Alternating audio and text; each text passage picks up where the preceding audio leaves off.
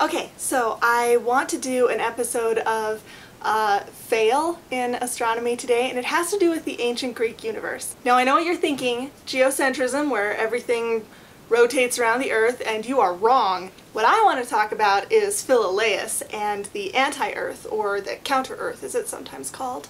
Now we don't know exactly when Philolaus lived, but we know he was active around 400 BC, if Plato was telling the truth. Philolaus was not a contemporary of Pythagoras. Pythagoras died probably about 20 to 30 years before Philolaus was even born, but Philolaus was a Pythagorean, and the importance of that for our purposes is that Pythagoreans, like most philosophers, weren't good at separating their science from their religion and or mysticism. Empiricism hadn't really caught on yet, which for those of you who don't know, empiricism comes from the Greek word empirikos, meaning experience, and is knowledge based on testing.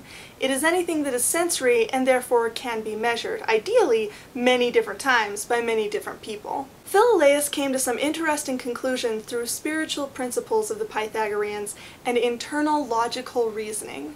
His cosmology was wrong, however, it's interesting. Philolaus proposed a solar system of 10 objects, most likely because, being a Pythagorean, he thought 10 was a special number, and he thought that at the center of the universe, or the solar system, they were pretty much the same thing according to everyone at the time, was the central fire. In Philolaus's model, the sun was just a highly reflective body, like glass or a disco ball, and it went around the central fire just like everything else. But if there is a central fire, that brings up a problem, and that is, why don't we see it? Well, Philolaus had an answer to that.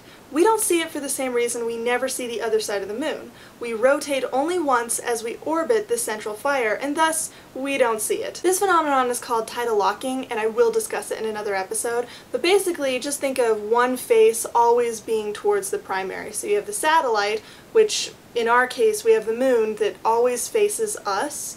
In Philolaus's model, we, the Earth, always faced one side of the central fire, but humans lived on the other side of the Earth, so we never actually saw the central fire. And here's where it gets interesting. Philolaus put an anti-Earth on the opposite side of the central fire and said that they never saw the central fire either for the same reason. So we're supposedly turning in one revolution, the same as the anti-Earth, once every complete orbit. Philolaus called the anti-Earth Antichthon, which in Greek means anti-Earth, so he called it the anti-Earth. So while Philolaus may not have come up with the first heliocentric model, he came up with the first non-geocentric model that we know of. So that's pretty cool. And honestly, come on, wouldn't it be awesome if we had an anti-Earth? But alas, it is not there. How do I know? Well, there's been quite a few probes sent in that direction, and there is nothing there. Unless it's invisible and exerts no physical force of any kind, SOHO would have detected it by now.